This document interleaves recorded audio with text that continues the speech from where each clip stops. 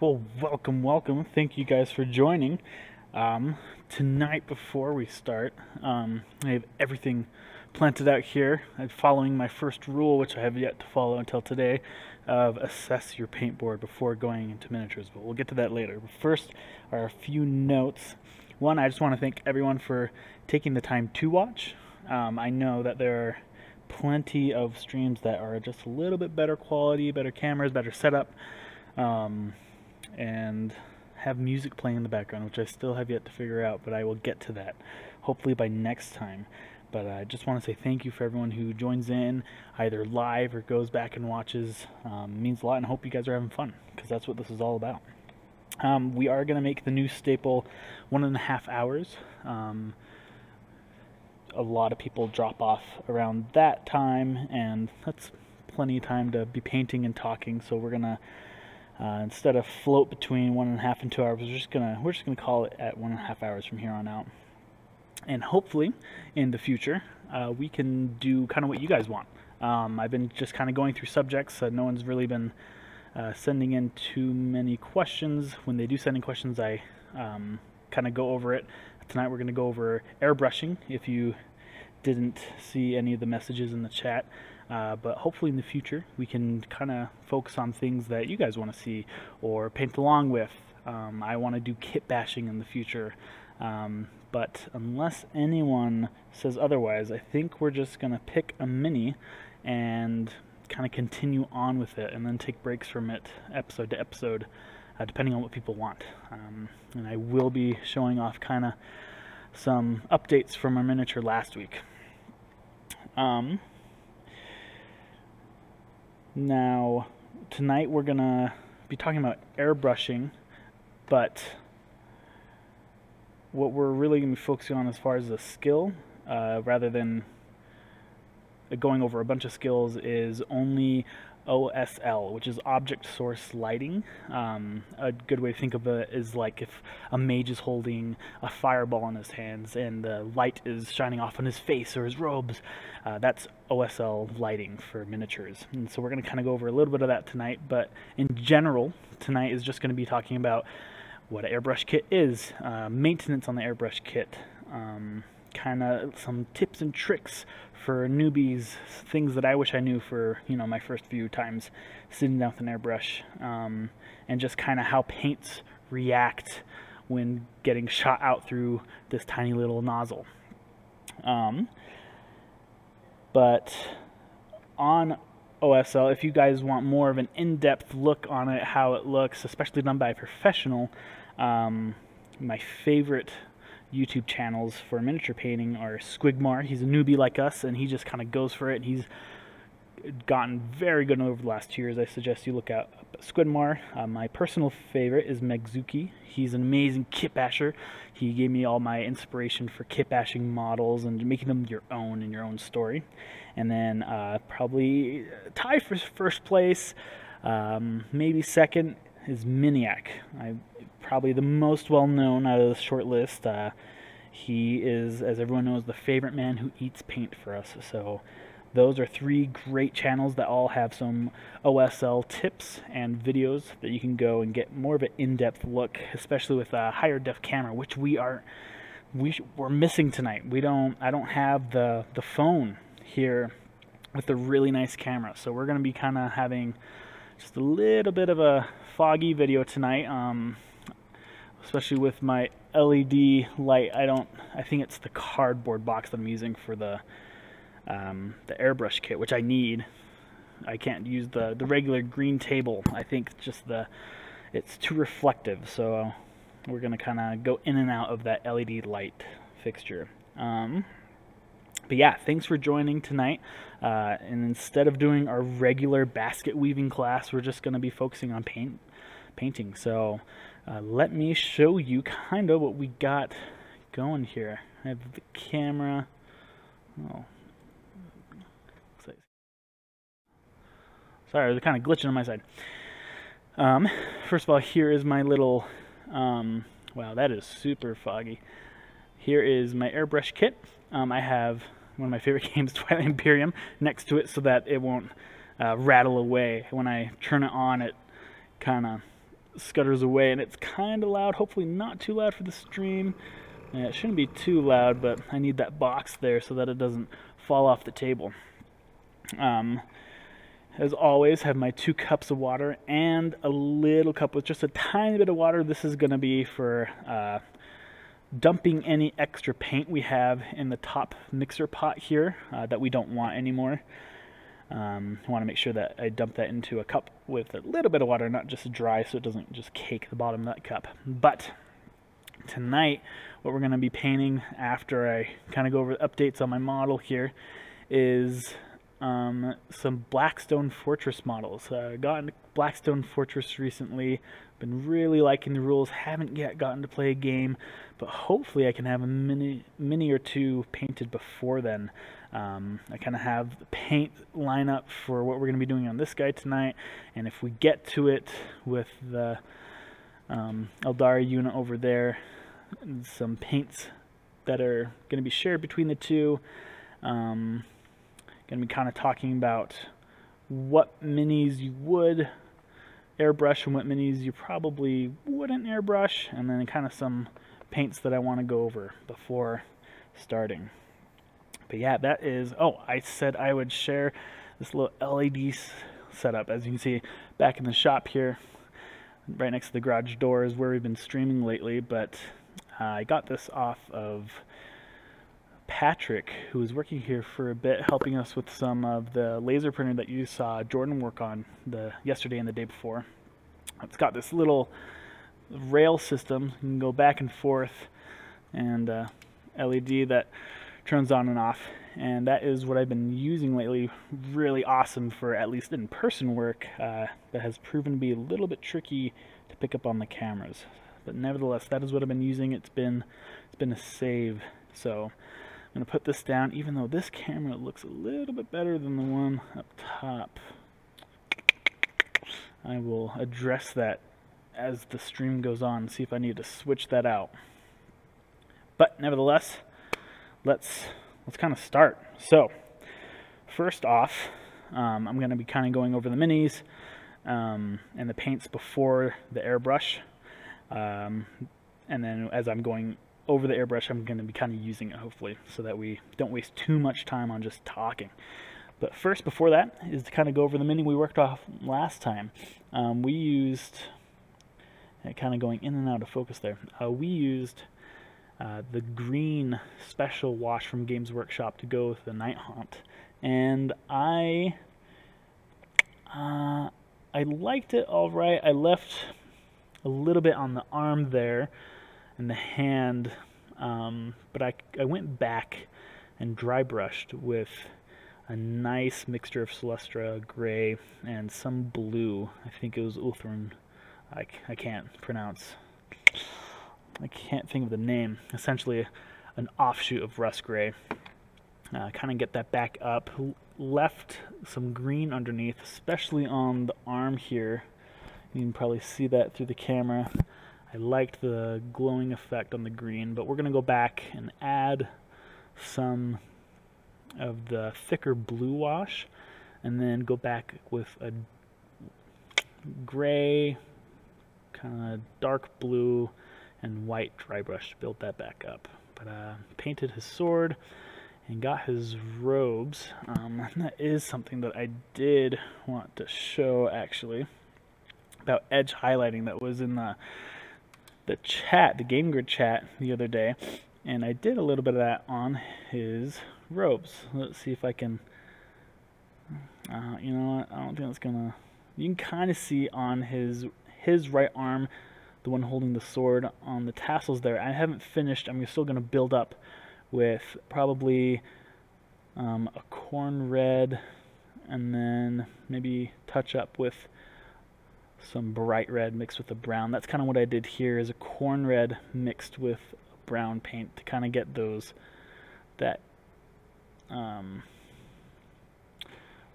can't think of the paint color, but that kind of red on the tassels there. You can't see it too much on his back, but all of that is done with edge highlighting. And there was a great video posted in the chat But essentially, just to kind of go over a little bit, it's a small explanation of how edge highlighting works. Is you are not using the tip of your brush. You are using the edge. So it's essentially going to be a T angle. So if I'm getting the sword, we're going on the side of my brush, not the tip of my brush, and we're going back across it. And that's going to get a finer detail than you could ever get with the tip of a brush, unless you're crazy talented or using a toothpick, which, again, toothpicks are surprisingly really good at doing detail work. So yeah, just wanted to show off a little bit of what I progressed the model in. I hopefully want to finish that model with you guys at some point. But let's move on to these guys. So I think I'm going to turn this off. I can't decide. There are pros and cons to having both lights on and off.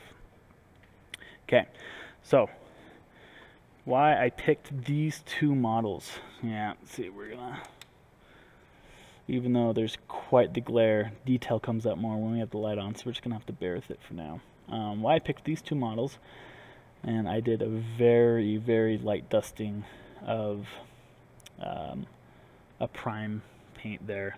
So you can see a lot of red of the plastic underneath. Is two reasons. One, most of these two models is going to be kind of one color. The robot, I'm going to paint them the way that they're supposed to be painted from Blackstone Fortress. The robot is kind of, I would equate it to a Space Wolves blue, maybe a little bit lighter. And this is an Eldari unit ranger from Biel-Tan, which is kind of a cream white with green armor plates. And so most of her cloak, her armor pieces are going to be that cream white color. He's going to be mostly blue, and that is where our airbrush comes in, to get a very thin but covering coat of colors. And I want to show just how easy that is. Sometimes, like I said, you probably don't want to use an airbrush on some models that have a lot of either detail, like small detail, forgive me, or a lot of different items that are different colors. The two examples that I have, also from Blackstone Fortress, is this Kroot. He just has, I could probably still use an airbrush for a lot of him, to get his head, this cape, but most of the details are going to be a little too finite for an airbrush, or just, you could do with an airbrush, but at least my skill level, and also my skill level isn't high enough, and as well as I feel more comfortable getting in there with a fine brush and getting some nice clean edges instead of maybe some misting coming off on a different part of the gun when I only want that little guy. Most of this is going to be fine detail work, so I would not have an airbrush with this guy. With this miniature, there's just so much going on, and I want the spikes to be different. I want the cloth to be different. The cloth, the gun, the hilt, the cape, the belt, the pouch, different colors on his armor plates. He's supposed to be this nice, gentleman's adventurer, so I want different golds and bronze and silvers, and just most of this model is going to be detail work. So a prime is good enough for me, and I won't be using any airbrush on something like this. Two models that I actually would use an airbrush is something like this guy. I'm so sorry about the video quality. I don't know exactly how to fix that. I'll look into that probably during break time. But got this big cape. Most everything is either one piece or not too many pieces put together, and the paint scheme is pretty dark, metallic-y, kind of some royal colors. I'd feel pretty comfortable using an airbrush on him. On this guy, even though he's got a lot of details, not only the artwork for him, but also what I've envisioned for him, is pretty much, 3 to 5 colors, base colors, and I'm excited to use an airbrush for some fire that is on this model. So, in essence, airbrushing is awesome. You get some amazing mixes of colors, some blending, but in general, the larger the model, obviously the easier it is to work with. The smaller, the harder, especially if you're working with fine cast Citadel models. They tend to have more intricate details, and I just don't want to clog up any of the area with extra layers of paint, unnecessary layers of paint. So I choose when and where to use my airbrush kit, and admittedly I don't use it enough, and I should, because I have one. But on that note, if any of you are interested in trying an airbrush, I know at some point GameGrid wants to rent out some sessions to use theirs. That's not an option at the moment, but it is underway, and I personally would feel comfortable blending mine out. If you're interested, just catch me on Discord or come into the shop and we can talk about that. But yeah, let's get into kind of the paints that I have here. First off, the paints are going to be going on your model a lot differently when going through an airbrush. An airbrush, if you don't know, sorry if this is somehow patronizing for some people who are already in the know or have some experience, but I'm going off the assumption that some of you have never used an airbrush before. So with airbrushes, and we're probably gonna, let's see if we can turn this off and get that. Nope. There is a very, very fine point needle inside this airbrush. It barely pokes out here. It goes through the mechanism, and this is it right here. And when you pull this lever on top, it pulls the needle back and allows paint to come through. When you push down on this lever, it allows air to go through. So you can, without pulling the needle back, just let air through, and or let air and paint through. While we're talking about that, a really good tip that I learned far into me using an airbrush, which I learned before, is a way to keep... Airbrushes are infamous for clogging up, especially if you're spending a lot of time in between sessions of using it, more than 30 seconds. A good way to kind of stop the clogging is when you're pushed down and pulled back, so letting air and paint through. Me and a lot of other people, you either just let go or kind of do like a diagonal release, which lets paint come through the tip of the nozzle almost all the way to the end, and that can let paint dry up here and make it so that no more paint is going through, and then you have to stop the whole process, wash it down, get very fine brush, some soft bristles, and clean out the paint because you don't want to bend the tip there. Something nice that I learned is keep the button pushed down so air is always exiting your airbrush, but push the lever forward so that no more paint is flowing through your airbrush, and then lift up to let the air stop flowing through. What this does is it stops the paint going, but air is still flowing, so it's pushing kind of all the recessed paint that you might have, and then it keeps it from clogging. Another thing is, no matter what, always try to keep paint from settling and drying at the bottom of your airbrush in there, where you can see the needle. You don't want that to get clogged at all. The worst thing you could do is have paint travel back in to your airbrush system, and then that way, if that happens, you have to take apart the whole thing, wash it out, because if you don't take care of that, just the longer it goes, the more that's going to collect and build up, and you're going to ruin your paintbrush if it just kind of gets past repair. Now, that is a lot of doomsday speak there. Don't be too worried. It's not that hard. I can do it, which, as I always say, I never claim to be a master, just someone with a camera who is talking to you now. So, with that, how paints react differently when they go through. Shades. When you put shades through an airbrush, it's essentially the high power of it being blasted through this nozzle, and also it's so finite. It's not coming off these big globs or normal sized globs off of your brush. Is especially with washes, it's gonna kind of separate what's in the pot, those alcohols and the paints and all the other substances.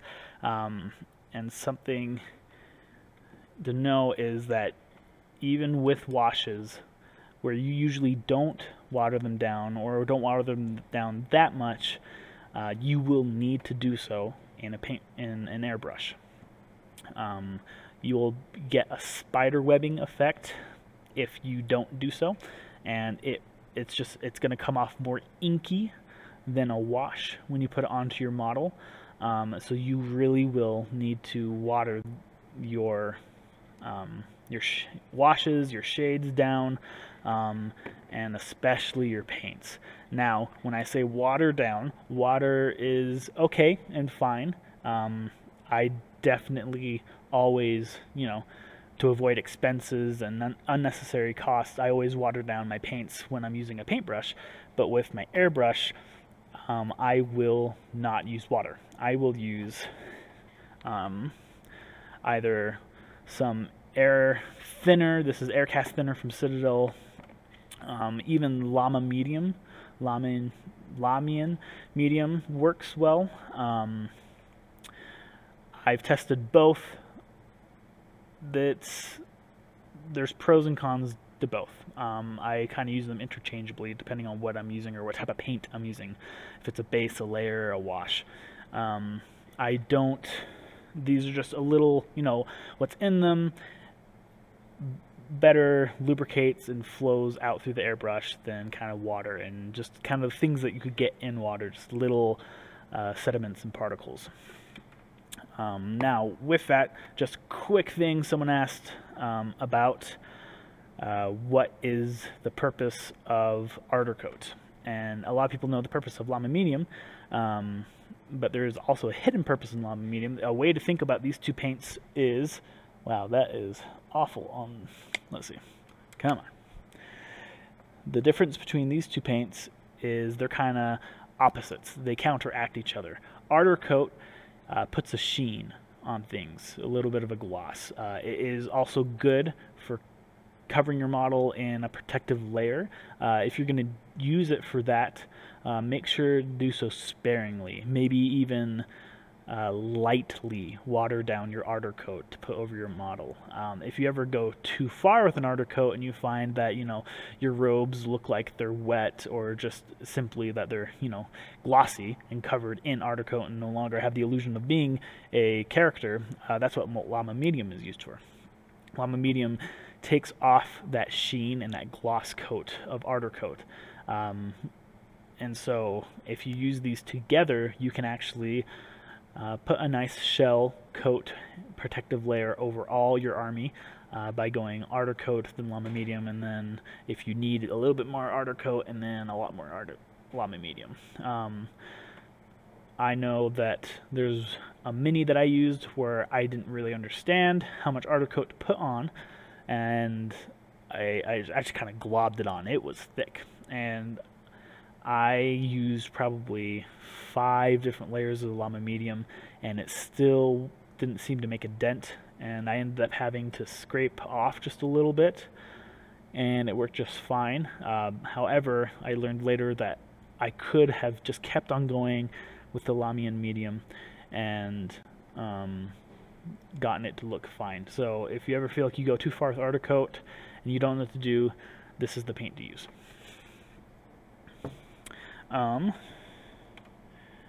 Now, we don't have these at our shop. I hope to get them soon, but some technical paints that I was asked about this week, they have, to my knowledge, 4 different colors. They have yellow, red, a blue, and a green.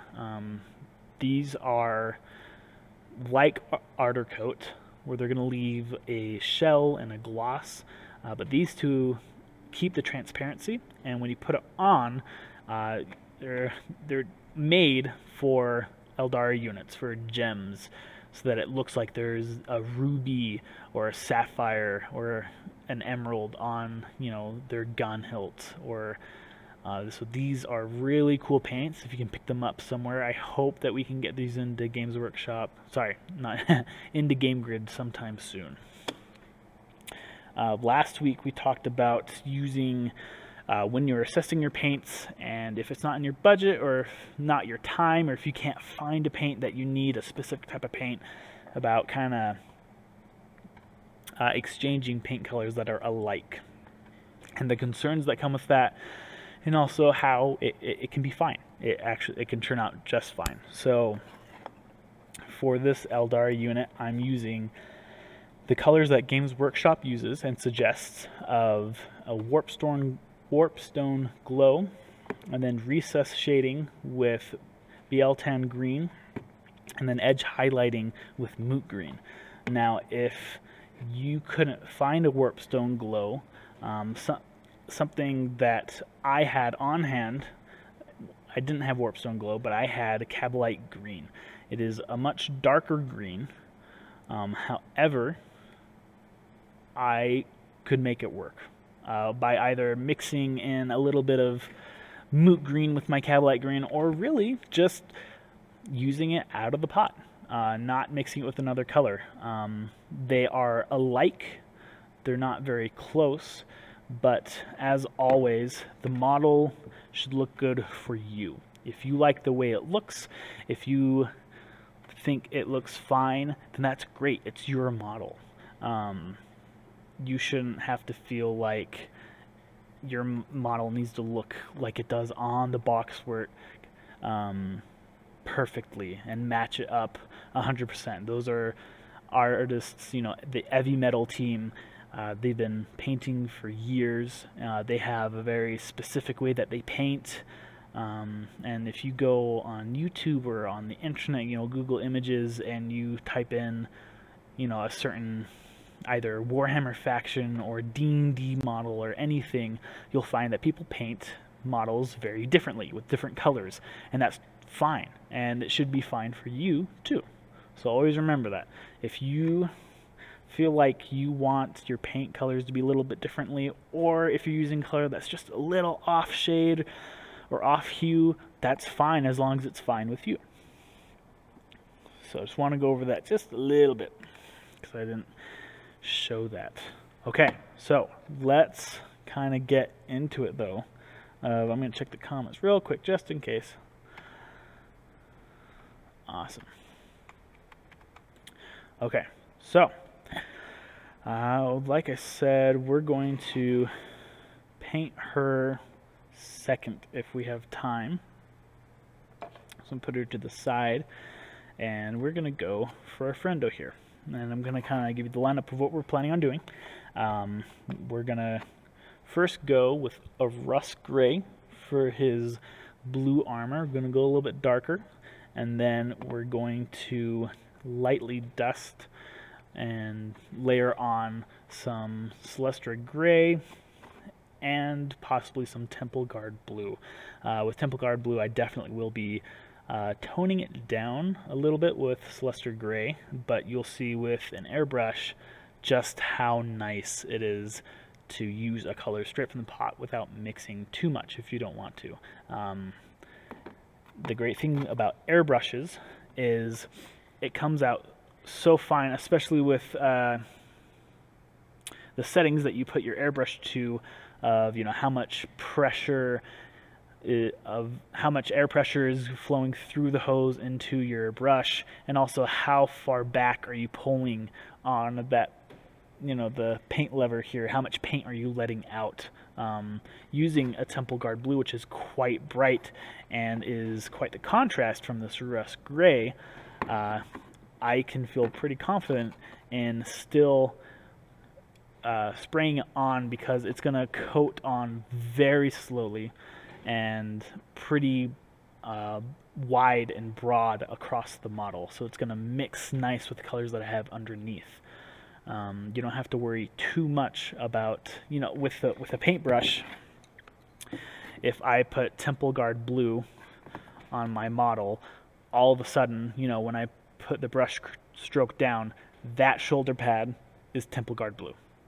That's just, that's the color it is now.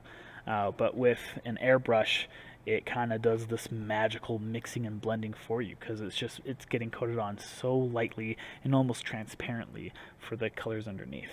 And instead of talking about it, we'll just show you in here in a little bit. So after those, I'm going to show just a little bit of OSL lighting for, he's got some lights and his visor around this model, and I want to show, kind of along the lines of what I just talked about with Temple Guard Blue, how cool it can look with putting a red light dusting around a certain area, making it look like, the glow of his visor is kind of emanating and casting some light around his surrounding armor. And then I'll go a little bit lighter, well, not a little bit, look quite red-orange, quite brighter red, to kind of build up that effect that we're going for, the illusion. So let's get to it. Let's see. Again, sorry if the airbrush is too loud. Please let me know in the comments if you can't hear me. I will find a way at that moment, not after tonight, to mend that. I want to make sure that you guys aren't just hearing the engine noise, But yeah, let's get into mixing. So,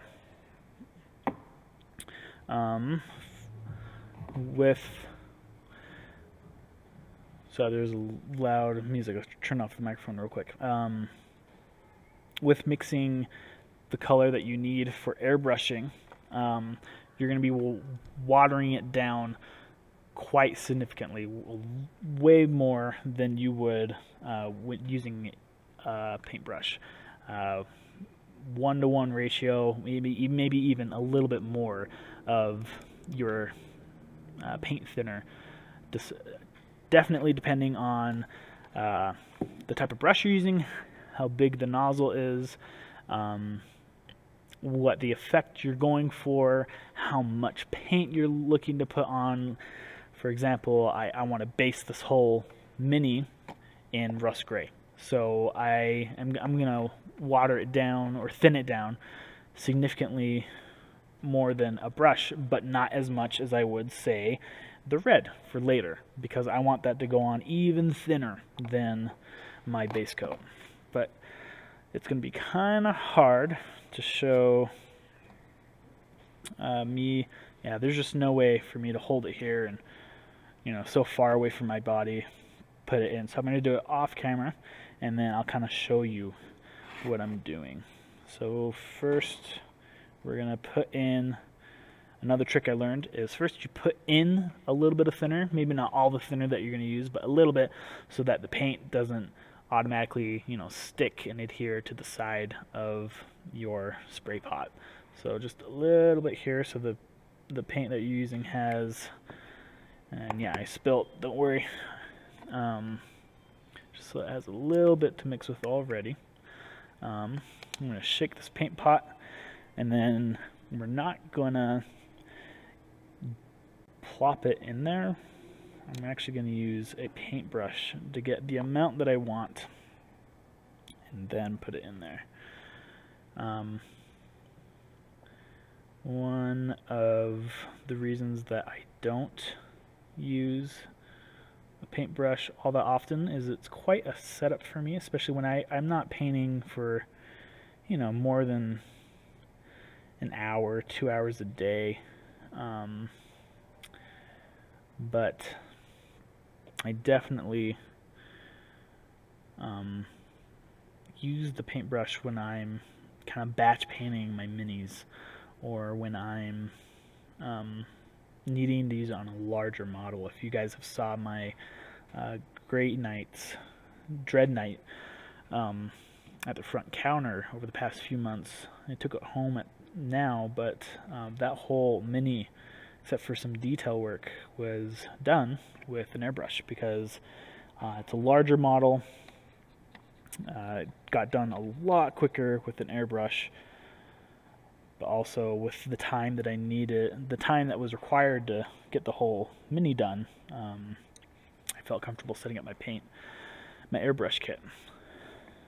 So the reason why I'm using a cardboard box is because I just can't masterfully control where all this paint is going. I don't want it to even lightly get on anything, on the table, or have it, float somewhere else. And even if it's minuscule, I want to just be careful, clean, keep it inside this box. It's going to stick to the size of this cardboard box.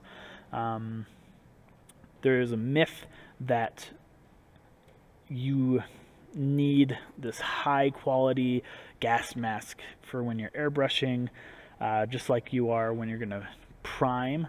That's not true. I'm not saying don't use a mask, because you should, like I am now. But you don't need a big mask. The chemicals that are coming off aren't going to be as harmful as a prime can. So don't be dissuaded by not having a high quality mask. Using a normal mask it should be just fine for you. Yeah, we're gonna start this up. I'm gonna jiggle around the table a little bit.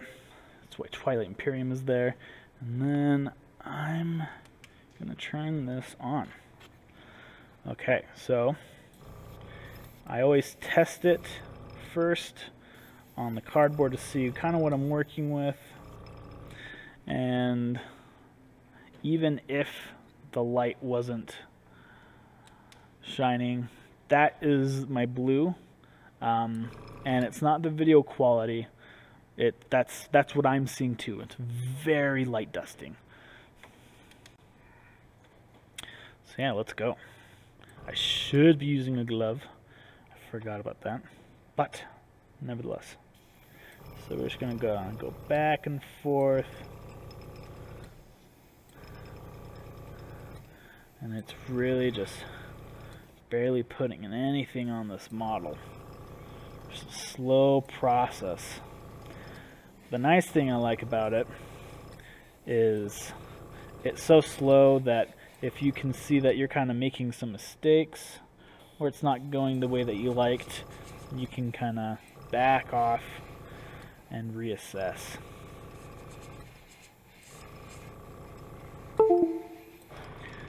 Well, something just happened with the computer. Did my headset turn off? Let's see.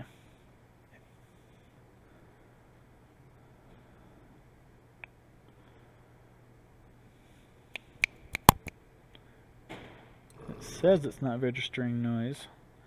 Let's see. Well, that was unfortunate. I'm gonna have to clean out my airbrush with how much time is passing.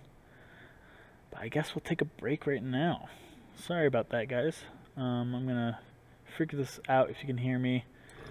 And also need to clean out my airbrush now. Looks like it's leaking. Okay, two things while I was gone. Hopefully you can still hear me. No one responded to my comment in the chat. But yes, I did. I was looking at my phone and had my airbrush tip over, so I spilled a lot. But one way to test if you have a leak is to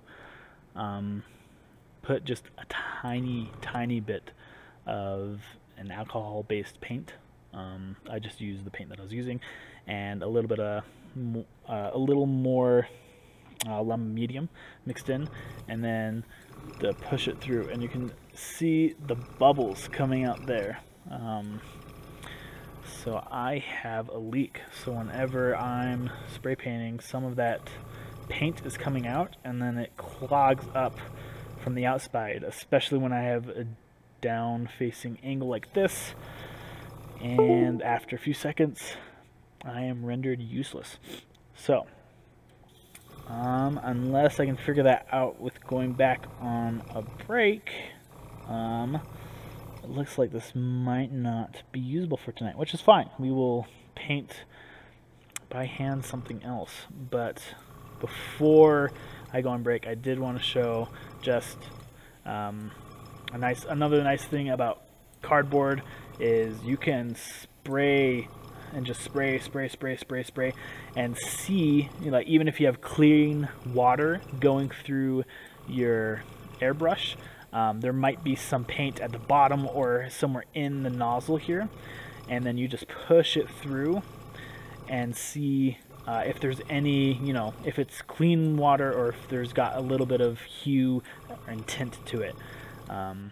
So if you're ever using that, don't stop airbrushing or to put your airbrush away till you run some hot water through it and make sure that all the paint is out. You can't just judge to see if your airbrush is clean by looking inside here. You have to clean out everything in there. So before you put your airbrush away, make sure to run some hot water through it and spray it out on some paper or cardboard and see if there's any, hue, ink, whatever you want to call it, still coming through. You want clean water, clean water. So yeah, before I go, actually, hopefully this will show up. Yeah, there you go. Look, just a nice thin dusting of that blue. Actually, I'm gonna use, this is mostly water, so I can wait just a few more seconds. But I'm gonna use that nice camera because it seems to have a little bit better streaming quality and show. Oh, come on. Yeah. Why are you not focusing? Come on, please. Almost. Well, if it focuses, it focuses, but you can see that it's all the same blue, but it's gonna, but it transitions to black all around the model. It's, the blue color, then a little less blue, more black, and then it's just this nice blending of the blue and the black, and that's going to be how it is for all the colors that you use. When you put another color lightly down on the base color of your model, it's just going to naturally, because the particles are so finite, your eyes are going to mix it for you. And that is the beautiful thing about airbrushing. Admittedly, this is one of my least favorite parts of airbrushing, is the cleanup and the fine-tuning, and half of that is, in my opinion, airbrushing, and the other half is user error. So we'll be back in a little bit. Alright, we're back to give you a little insight of what we're dealing with, or I'm dealing with, is the nozzle is loose. And when I went to tighten it, it went past the point it should. So it looks like I have an O-ring or the rubber ring problem. I think that it's probably worn down or broken, so I'm gonna have to replace that.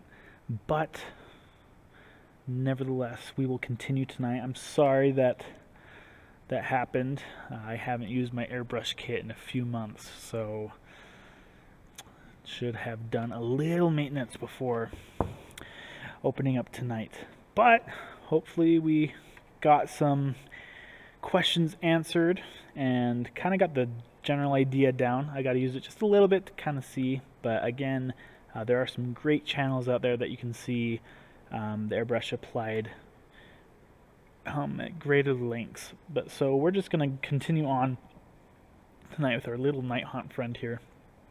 A little underprepared. Have most of the paints, if not all the paints that I need. But we're gonna go just a little further, hopefully on his cape. We're not gonna go probably any more edge highlighting tonight. I don't have the browns that I need, and I definitely want to match correctly, so I'm not gonna wing the browns tonight. But something I do want to show tonight is really cool rusting technique for metals and whatnot. And oh, that is not the right color, but I do have it over there. Give me one moment.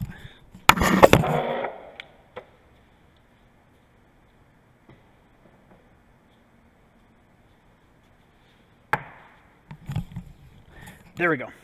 Not skink blue dry brush, but rather, let's put this back in. I don't even know how to say that. Nihilok Oxide and Fire Dragon Bright, or really any other orange, but a bright orange is what you want, not just a base orange. You can use these two along with another technical paint from Games Workshop, which is Typhus Corrosion.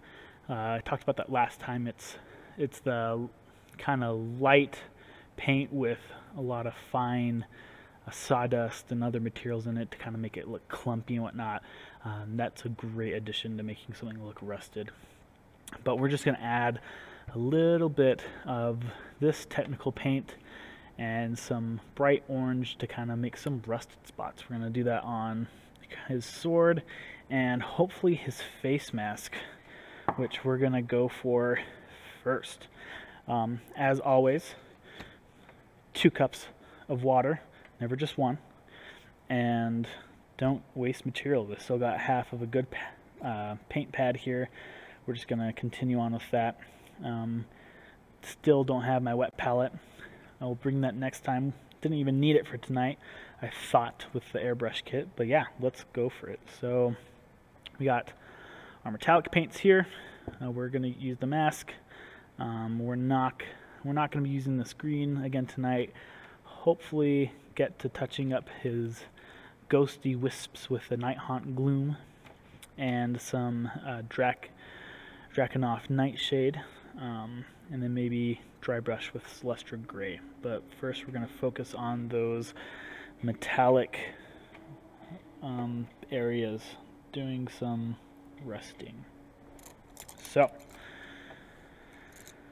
first, what we're going to do is we're going to base coat with our bronze color here, and then we're going to go over with a layer of some of the lead belcher, and then do some edge highlighting, or maybe just I might dry brush on Runefang still, we'll see, and then we'll go for the effects. So let's see. So we're just going to be putting it down nice on our mini. Since the area of his helmet here is so small, I'm just going to use a nice medium-sized layer brush, not the flat brim, because I do want to be able to kind of only go 1 to 2 swaths here, have enough paint backed up into my brush. So as always, shake your pot, get some paint out, put it down, and let's thin it down with some water. Not too much. Make sure to dab out the water as always to make sure you don't have too much going into your little paint spot here. It's always annoying for me when I add too much water, then I have to go back and add more paint, and it's more paint than I want to go on my mini, and then I ended up just wasting all sorts of paints and different amounts. So we're looking for that consistency, looking for no bubbles. It's looking good. We don't want it to raise up on the edges when we twist out our brush. just a barely have lip on hopefully only one side. If it is on two sides, very thin. We don't want it to have too much, you know, geometrical rifts and valleys. We want it to be pretty smooth. We're just going to put it down on this guy.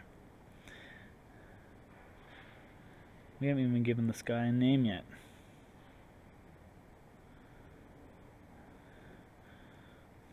We need to give this guy a name.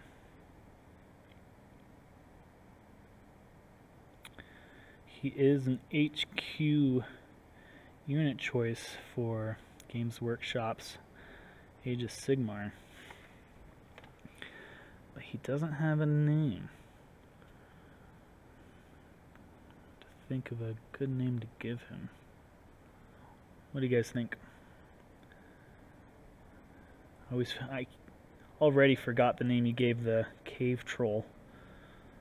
It was like Francis or something. We need to get back to Francis at some point. Probably feeling lonely not being finished model yet. Which again, me not following my painting rules of, remember, finished, not perfect. We're looking for finished minis. Something that you can look back at and be proud of simply because it's finished, not because it's perfect. Plus, the more finished minis you get done, the more you learn. We're looking for experience.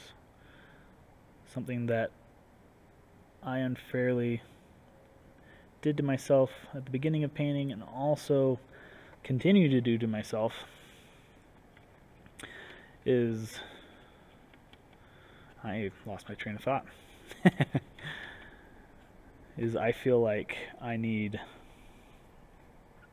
a mini to be perfect, and if I feel like it's not going well, I abandon it halfway, and that's not how we learn. We learn, whether it's painting minis, shooting hoops, your job, friendships, relationships, anything. It's about continuing through and finishing something, not expecting perfection. You learn a lot by finishing something. It's with the process. And also just making yourself commit to something all the way through.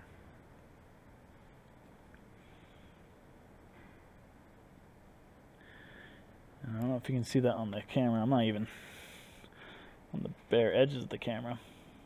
You can kind of see, might be hard, but I got some of that brown paint on this guy's helmet. And that's fine. It's showing through now, but that's what the 2 thin coats are for. And if not 2 thin coats, then another coat.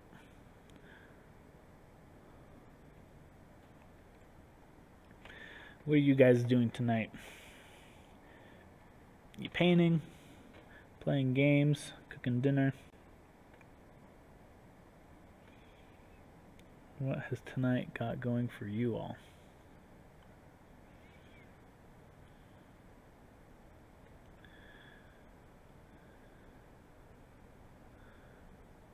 Man, I love painting.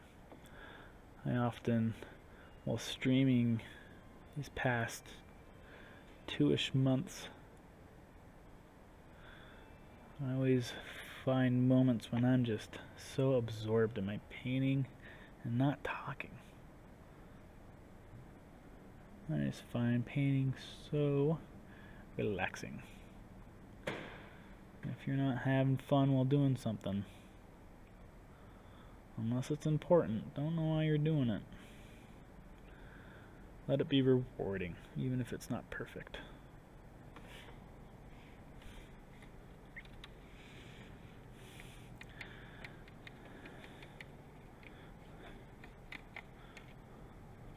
So, in our Discord tonight, we had someone ask about his paintbrushes. It seemed to be falling apart a little bit. And someone else wrote back to him appropriately the answer that he's probably letting too much moisture and paint get back into, I forget the technical term for this metal part, where underneath the glue and the bristles are connected. But it loosens up the glue, and then, you know, when one bristle leaves, there's more space for wiggle room, and it makes it easier for this second bristle to leave, and then easier for the third, and so on and so forth. It's just kind of a downhill battle from there. So it's kind of hard not to clean your paintbrushes without getting some moisture up there, especially when you're me and you're just, you know, dipping down into 6 inches of water and just beating the crap out of your brush. However, I have still had my brushes last me for quite some time, and that's from a trick I learned, and I've mentioned this a few times, of just having your brushes dry downwards, using either sticky tack on your lamp or something. Just having your brushes dry just downwards helps a lot. And also avoid, like this brush, getting paints sticking just at the bottom of the bristles to the metal holding part. You don't want that. Let's see. Okay. Let's see. We're going to go for our second coat here. And the wonders of a wet palette are that you would still have this paint here to use. It wouldn't be dried up like mine is. I really need to bring my wet palette. I just keep it at home because I paint at home, and I always forget to bring it. I keep on saying I'm going to show you how a wet palette works. I can tell you about it right now, but also you can just do a quick Google search and you'll see what I'm doing. The whole purpose is to use a material, usually wax paper, that is a material where moisture can still flow through it, but very minusculely. So it's not going to, you get the paper towel underneath this wax paper inside of a sandwich. Wow. Words, so hard. I can't think of it. Those containers that carry your sandwich, they're square. Tupperware, there we go. And you get the napkin underneath the wax paper moist so that it transfers moisture up through the wax paper very minusculely, very slowly, to keep your paints wet and usable, but not diluting your paints to where, you know, once you come back to it after an hour, you know, they're too runny and you can't use them. And I can say from experience that, am I too far off the camera? I'm sorry. I can say from experience that I've had paint last a whole week in there. When you put the lid back on, you can really get a run for your money. That's the opposite, isn't it? The saying the other way around. But biggest bang for your buck, there you go, for the paint. You get to use almost all of it, really. And with all the paint I've wasted over the years, I could have been saving it with using a wet palette, which I've only been using for 2 years, really. So normally, I'd really want... I need to switch my computer so I know exactly what I'm looking at here. Normally I would want to have a little bit more time in between putting on a layer to my guy's helmet. Definitely would be the case with his robe, his cape. When I'm edge highlighting, I don't want it to ruin the layer underneath, or for it to mix so much to where I'm not getting these nice consistent lines of edge highlighting, and I'm getting these kind of, you know, different transitions between the red and the brown. I definitely would want that to settle and dry, but especially when I'm working with a model like this where I want that face mask to not be that bright bronze gold, and I want to mostly be my second layer, and I'm okay with the two colors mixing, and as well as, since this isn't some, you know, plaid in armor, shiny, brand new knight, this is an old, you know, decrypted ghost model, and we're gonna put the rusting oxide marks on him anyways. I'm just gonna go for it right now. So I think the result is gonna be pretty nice. So for this, I'm gonna be watering down my lead belcher, which is already a thick paint, more so than you would if you're putting it down as your base color, or if you're painting chains or something. So I want just a little bit more transparency between this paint and the paint underneath. We also, I have yet to do my second coat on the sword, and so we're gonna add just a little bit more paint here. So I'm getting a lot more water. And as I said in the past, if you water your paints down too much, and you can tell if that's so because of two things. One, you're going to get a lot of bubbles on your paint map, and as well as you'll notice that the paint retracts and doesn't stick to a surface, and it comes back together. That's when you know you have too much water. That's not how watered down we want this paint, but there's still some girth to this paint. I want to water it down a little bit more. Not too watered down. I don't want it to make a wash, which I have tested before, and metallic washes aren't as viable as it sounds. So we're gonna go for this. There we go. I wonder if that's showing up on the camera. Changing the color to this lead belcher, but where the paint is dragging away from the edges and going back to the mass of where most of the paint is. We're leaving some of that bronze behind, which is exactly what we want. I'm also not gonna get the very edges of maybe these tipped corners around his mask and leaving that completely bare of my lead belcher.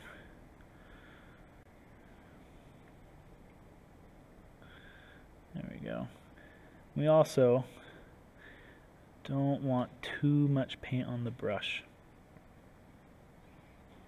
because even though our paint is watered down, we want to control some of that application simply by how much paint we're actually putting down on the model. So here, let's see if I can, well, not gonna waste paint. I'm gonna show after I use this whole brush worth of paint.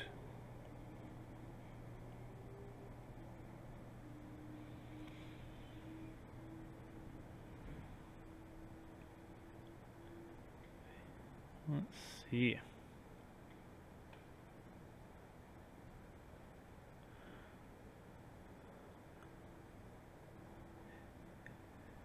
If you ever get pools of paint with watered down paint, luckily it's a lot easier to spread it out. You just go before the pool.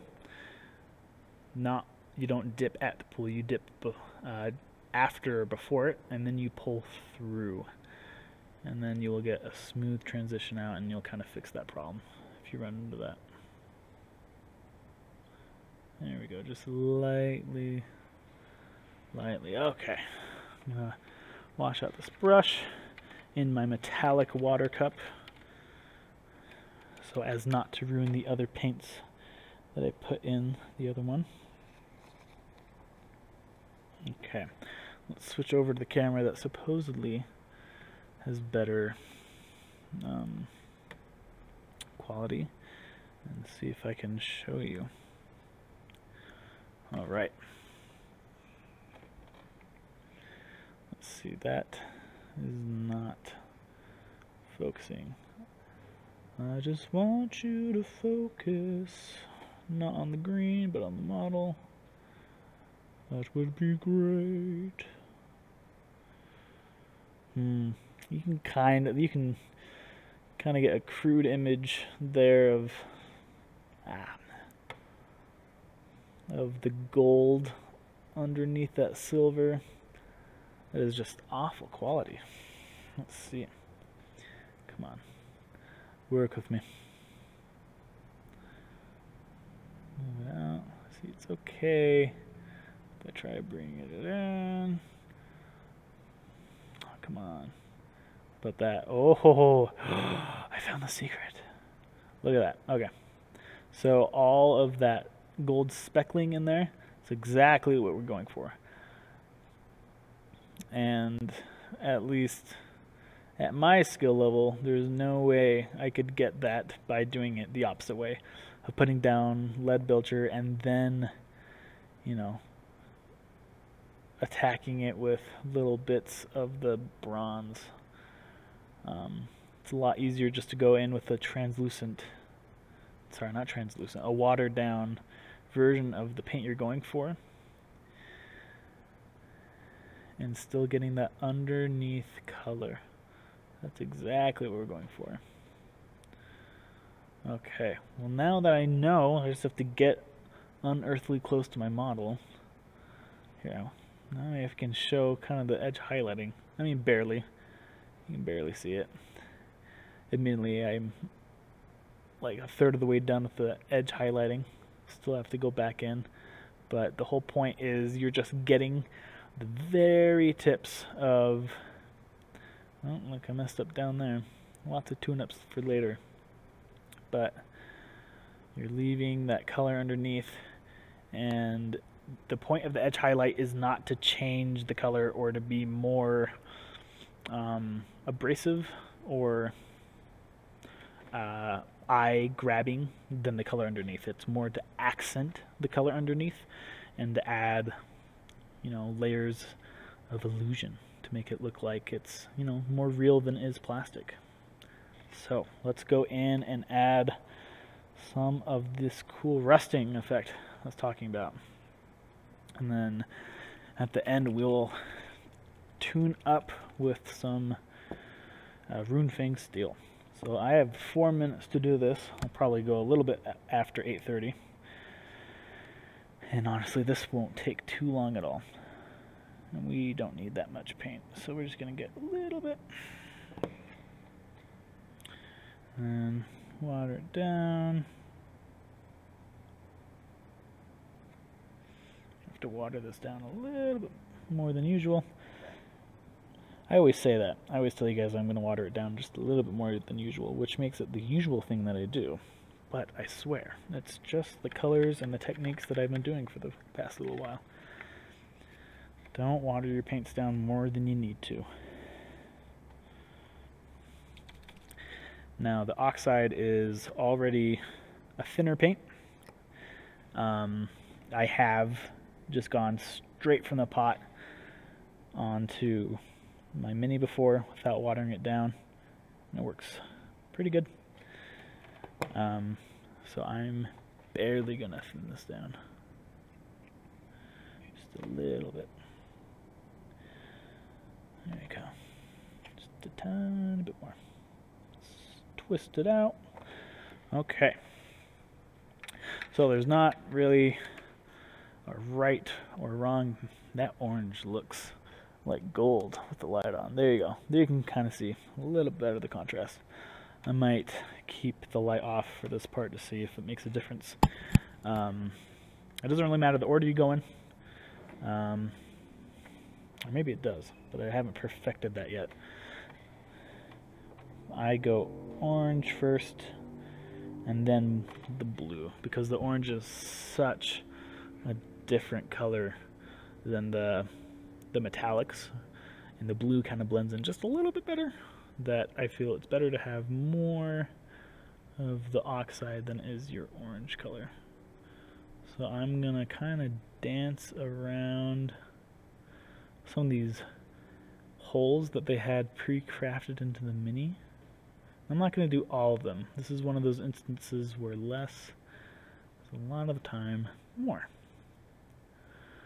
We're not looking to make this some zombie or Nurgle unit. We're just looking to make this sword look a little more ancient and decrepit. We're just splotching down. I am off screen per usual. So hard to paint. You can use your finger to get some overdone spots out of the way. But what I was saying, it's so hard to paint, you know, this far away from my body. Usually, you know, the model's a foot away, 4 inches away from my face. Not this 1.5 foot, 2 foot deal. So we're also, I haven't finished his hilt, so we're going to add the rusting on his hilt later, because that hilt is very bright. I need to tone that down a little bit with some bronze and lead belcher. So we're just going to do the sword real quick. Get into this oxide, and we want to be very judicious with how much we're putting down. There you go. And you don't always have to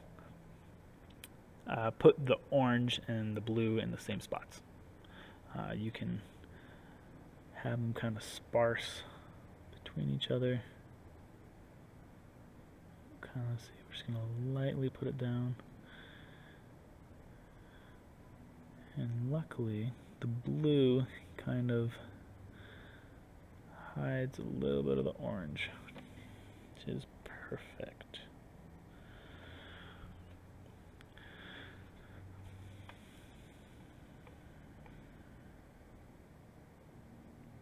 Kind of have some of this blue pool just a little bit inside the hole. Use my nail to kind of take off some excess that I don't want. Put a lot more up here. Yeah. Try to take away a little bit in the middle. Not just have like it's blue next to orange. Maybe some layers of blue and orange interlaying. I dried it pretty quick. Get a little bit more water. There we go.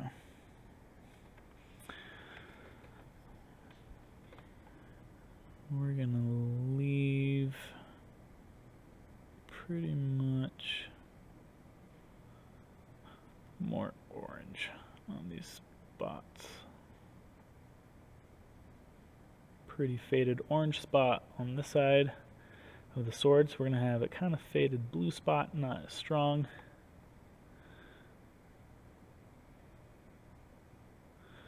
And that was too much blue, so I'm going to use my finger.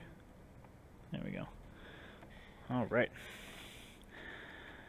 Definitely go back and erase layers, put on more layers, but for now, let's see how this turned out. See if I need to turn on the light or not. Right. Yeah, I definitely will. I need to turn on the light. Or let's go to the nicer camera.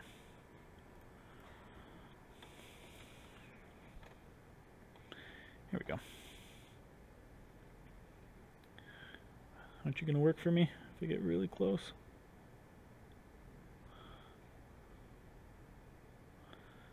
Come on.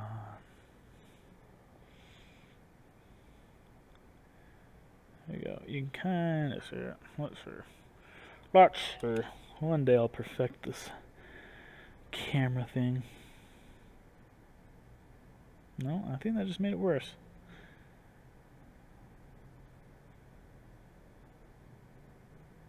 Okay, stay like that. No, see, you didn't stay like that. If I put against the table so there's no background. No, oh, there we go. Okay, just hold it steady. So that looks pretty drastic on the video. If only there were a way. Well, essentially you get the idea, but it's a lot more faded than that in real life. Let's see if it kind of blends more when I'm not just focusing on the sword. Well, we'll still work at it, but here is kind of the progress that I've made on this model. And you can see just the fading inside the robe with the mask, the different colors, trying to keep his right arm a different hue of green than the rest of his cloak. Try to break up the dynamic of this model, make it more interesting. It's kind of the idea of if you have a whole picture and everything is taking place at the top left corner, and then you have something little at the bottom right corner, 90% of the time they're not going to focus at all at that bottom right corner because there's just a lot going at the top left. It's more interesting to the eyes, it's more interesting to the subconscious, and so you need to break up your model a little bit more to where, if you have all the detail in the base, or if you have all the detail in the the main body of your mini, and then you just have a normal sword, or I guess not just a normal sword, but in this case a sword because it's on the very outskirts of the model. No one's going to look at it. It's going to be essentially invisible, unless people are really looking over your model. On the table, that's not what's going to attract the eye. So you kind of want to break up the detail all around your model, but not making every little part of your model detailed, or then in the famous words of Syndrome, if everything is detailed, then nothing is detailed. I don't necessarily agree with that, but I love misquoting that as much as possible. So, well, we'll do a little face reveal.